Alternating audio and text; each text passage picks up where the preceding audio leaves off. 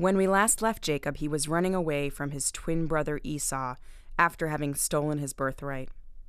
That act of deception, which involved Jacob's impersonating Esau in front of his blind father, Isaac, was committed at the urging of Jacob's mother, Rebekah. On his way to Haran, where he hoped to find family and therefore someone to marry, Jacob stopped for a rest, using a stone for a pillow. While he slept, he dreamed of angels ascending and descending a ladder to heaven. Jacob awoke and named the place Bethel, the house of God. He then took the stone pillow, set it upright, and poured oil on it, which was how you built a monument back in biblical days. Continuing on the road, Jacob came to a well. He saw a maiden approaching and discovered from the locals that she was his cousin Rachel. Possessed by superhuman strength, Jacob rolled the stone cover off the well, a job which usually took many men, and he watered Rachel's sheep. Then he kissed her, cried, and told her they were related. Rachel ran to tell her father Laban.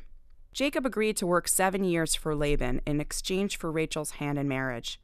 But at the wedding, Laban, who was a notorious trickster, substituted his older daughter Leah as Jacob's bride.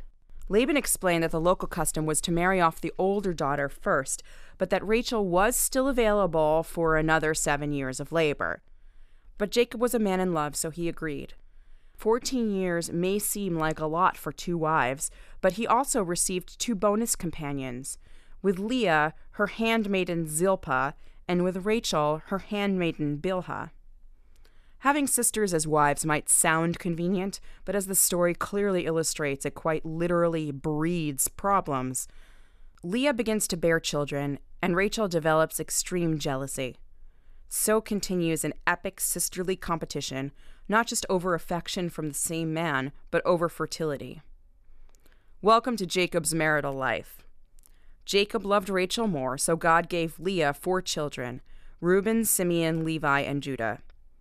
Meantime, Rachel, who wasn't getting pregnant, decided to give her handmaiden Bilhah to Jacob to have children on her behalf.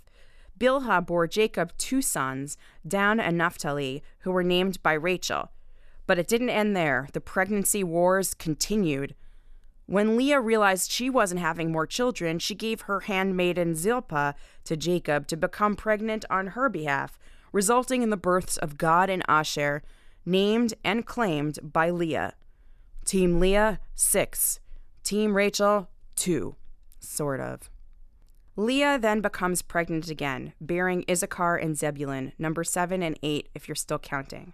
Then she bears a daughter, Dinah, who doesn't count as one of the sons of Jacob for obvious reasons. Finally, Rachel bears a son and names him Joseph. Total for this Torah portion, Team Leah, 8. Team Rachel, 3, sort of. That's 11 out of the 12 sons who will become Israel's 12 tribes. Jacob has come a long way from being the lonely man on the road to Haran, but he has gotten there only after years of intricate family dynamics and baby mama drama. But despite his apparent loneliness on the road, the text indicates, Jacob is guarded on his journey by angels. Despite the deception, he meets a woman at the well and falls instantly in love. Despite the jealousy, deception, and drama that emerge from his relationships, Jacob perseveres out of a desire to create a family and spiritual home.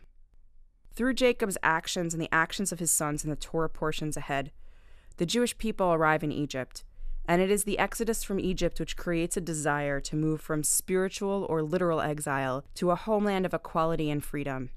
As Jacob learned, sometimes you have to leave home to find home.